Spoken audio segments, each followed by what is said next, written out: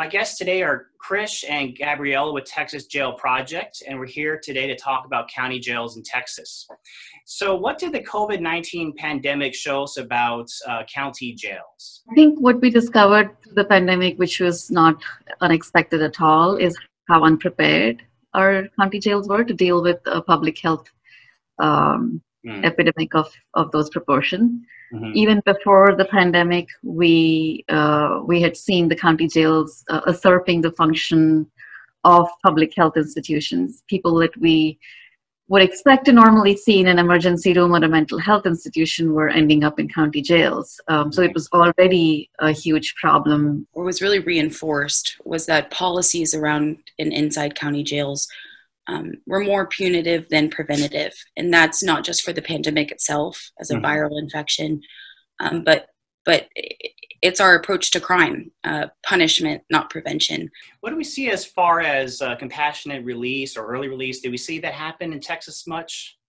There were inspiring efforts at the beginning of the pandemic in counties across the state to mobilize local sheriffs and criminal justice systems to facilitate mass releases, but those were quickly thwarted by Governor Abbott's executive order GA-13, which introduced a lot of confusion for judges, magistrates, and attorneys as to who was eligible for release or not.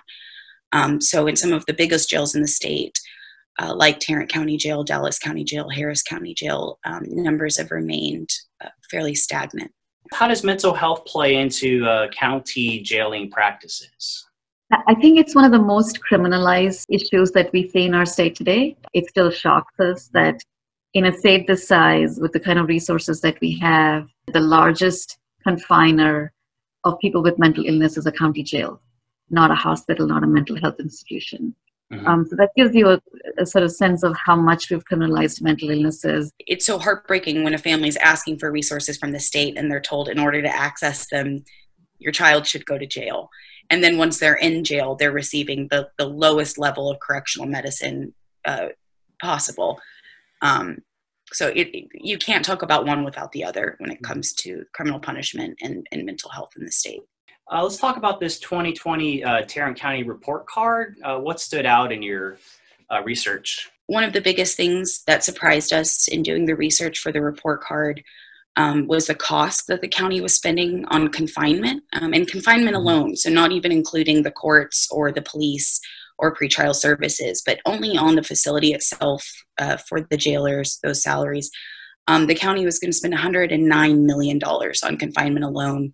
And when you compare that with only $10 million budgeted for community services, it's really no wonder why spikes in incarceration are not leading to improved outcomes for public safety. Tarrant County Jail is also an extremely deadly facility. There are 17 jail custody deaths in Tarrant County Jail in 2020. That's 4 times the number of people the entire state of Texas sentenced to death in the previous year. And I think people kind of anecdotally associate Texas as the death penalty capital of the country. But on a far grander scale, we are letting many more people die in county jails without having ever been convicted of their crime because of how dangerous and unsafe these facilities are. What kind of reforms would you like to see ideally happen? Instead of expanding pretrial detention, which is what the bail bills are seeming to do, which will, in turn disproportionately impact people with disabilities and mental illnesses. We would have loved to see some real acknowledgement of the fact that our jails have become these confiners and warehouses of people with mental illness and how we can address the meaningful diversion in the community. Well, it's a lot of great information. We encourage folks to visit texasjailproject.org. You guys have a lot of great information and articles on your website. You're a nonprofit, so if people care about this, we encourage them to make a donation and find ways to support your work as well. So Krish and Gabriella, did you have any final thoughts to share with our viewers? Edward, I would like to add a new site. If you're mentioning our website, we just launched a digital archive. It was kind of like our bearing witness of this COVID-19 pandemic in County Jails Project. It's called Shedding Light.